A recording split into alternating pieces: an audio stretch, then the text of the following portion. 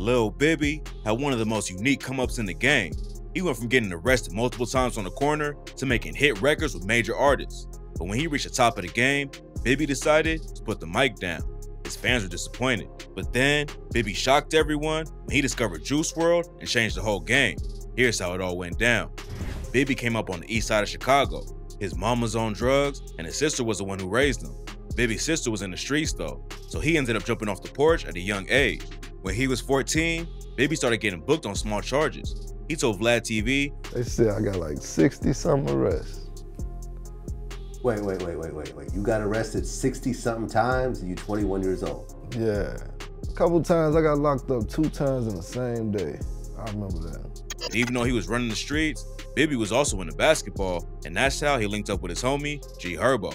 Bibby and Herbo eventually started making music together, but at first, they were just recording voice memos on the phone with a beat playing in the background. Back then, it was just a hobby, but people in their hood started sending the recordings around and they picked up some buzz.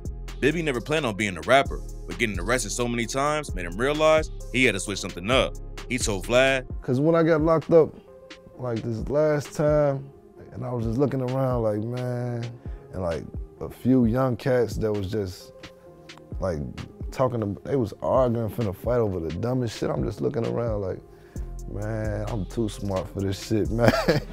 So when he got out, he decided to take rap serious, and it paid off big time. G Herbo and Bibby started going to actual studios and laying down tracks instead of just recording on their phones. And it didn't take long for them to start building momentum. Chicago was already rocking with them, but when they dropped the track Kill Shit in 2012, it changed everything. The track popped off and racked up over 50 million views on YouTube, and everybody was paying attention to Bibby and Herbo. Drake shouted them out and said they were the future, and that's when Bibby realized how far he could take it. He was getting ready to drop his first mixtape, Free Crack, but he pushed it back to polish everything up and make it as hard as possible. Bibby already had a huge fan base before he even dropped a project. His singles and tracks with G Herbo had people buzzing, but he wanted his mixtape to be perfect before he released it. Even Drake hit him up and said he wanted the tape, and all the attention pushed Bibby to improve the project and add a couple more tracks. When Free Crack came out in 2013, Bibby proved he was ready to take over the game. Critics and fans loved the project, and it led Bibby to getting featured in the 2014 XXL freshman class. Later that year, Bibby dropped Free Crack 2 with features from huge artists like Wiz Khalifa, Juicy J, and Kevin Gates. His second project racked up even more streams than the first, and everybody was rocking with it. He kept it pushing in 2015 with Free Crack 3, and by that point, the whole rap game was ready for Bibby to drop his debut album. But instead of grabbing the spotlight and leveling up his own career, Bibby decided to take a step back and launch a record label with his brother G Money. Most labels take a while to get off the ground, but Bibby's Grade A Productions hit the jackpot when they signed a superstar as their first artist. Bibby told XXL that G Money discovered Juice WRLD, and when Bibby heard the track Lucid Dreams, he thought, "Oh, now this is probably the best song I've heard in over 10 years. Bibby signed Juice immediately in a joint deal with Interscope. When he dropped his debut album, Goodbye and Good Riddance in 2018, Juice became one of the hottest artists in the world and proved that Bibby knew how to spot upcoming talent. Signing Juice was huge for Bibby and the label. 2 tracks off his debut album racked up over 1 billion streams just on Spotify, and Bibby was probably making more cash off the label than he ever did in his solo career. Bibby and G Money could have built the entire label around Juice and used his clout to bring in other artists. But tragically, Juice WRLD died from an overdose in December 2019. Juice was flying into Chicago from LA on a private jet, but the feds had been tipped off that there were guns and drugs on the plane. Juice allegedly swallowed a bunch of Percocets to try and hide him from the cops, but his body couldn't handle it and he had a seizure. He was given 2 doses of Narcan to try to save him, but unfortunately, he was pronounced dead at a nearby hospital. It's not clear exactly what he took, but the autopsy revealed he had toxic levels of oxycodone and codeine in his body. Juice had struggled with addiction since a young age. He started drinking lean in the 6th grade and was popping perks and Xanax all the time. Bibby told DJ Vlad, "We already had him signed up for rehab. He already agreed to go." He didn't know how bad Juice's problem was at first. "I found out that he was doing like 4, you know what I'm saying? So I get to freaking out like, bro, what the f? Like, I get to telling everybody like, man, look, we gotta send this kid to rehab." Unfortunately, Juice didn't get the help he needed fast enough. He was taken way too soon. Bibby and Grade A Productions have kept Juice WRLD's legacy alive by releasing posthumous projects, but it hasn't been an easy job. Back in June, a video of Juice's girlfriend, Ali Lottie, started going around where she talks about Juice's death. According to her, the situation ain't adding up. She said, "People knew what happened the day before Jared passed and the day that Jared passed and everything like that, which I cannot speak upon at this moment, but I will. I just have to make sure that I am safe." She also said, "It's always been about money. I'm going to take it to court." But it's not clear what she thinks really went down. Bibby clapped back and tweeted, "People say we don't put out enough music, but then they say we do it for the money." Juice's fans have been pressing Bibby for music ever since he died.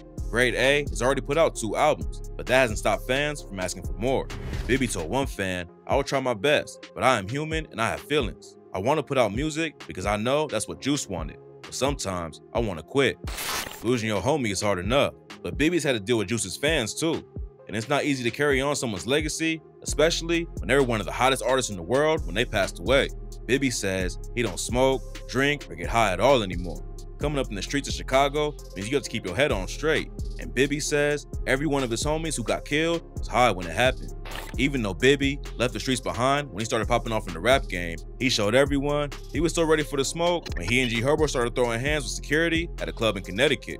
Back in 2016, a video started going around showing Bibby handing his chain off before jumping into a massive brawl. According to a bouncer at the club, it all started when the young brother of Bibby's bodyguard wasn't let into the VIP room. Nobody at the club knew who he was, so when he tried to press the bouncers, they put him on the floor. After the show, the brother told Bibby and the rest of the crew what happened, and that's when everything popped off. Bibby, G Herbo, and their whole team started throwing hands with the club security. Luckily, Bibby and Herbo ain't catch no charges for the fight, but now they got issues with a dude from their own hood. Back in March, a dude from NLMB and No Limit Cairo did an interview with 16 Shot on Visuals and aired out Bibby and Herbo. According to Cairo, Herbo wasn't really from No Limit, but they let him rock with the crew anyway. And after he blew up, Herbo left everyone behind and didn't put dudes on like he was supposed to. He even compared Herbo to 6ix9ine and said all his bars about street activity are cap. He say all type of shit he don't do.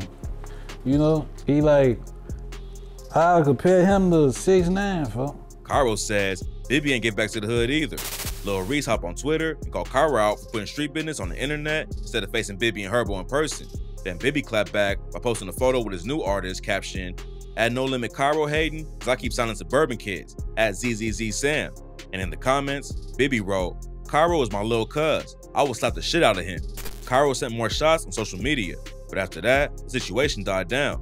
Herbo's facing federal fraud charges right now, and Bibby's focused on his label and other projects, so they don't really have time for petty drama like that. But Bibby's label situation ain't too good right now either. He signed an artist named the Kid Leroy back in 2019, but last year, Leroy left the label and told Billboard, "We don't talk about them." It's not clear what went down behind the scenes, but now the label only has one artist. ZZZ signed with Bibby earlier this year, but he's got a long way to go before he's big enough to carry a label. Right now, ZZZ only has around 30K monthly listeners on Spotify, but his latest video did rack up over 300K views on YouTube in less than a week. Only having a couple artists on your label can work if they're as big as Juice, but ZZZ ain't even coming close to his numbers right now. Luckily, Bibby has enough money coming in from other sources that he can take his time with building the label. He told DJ Vlad, That was around the time, I went broke. It's a couple $1,000s on sweaters, a couple thousand on outfit.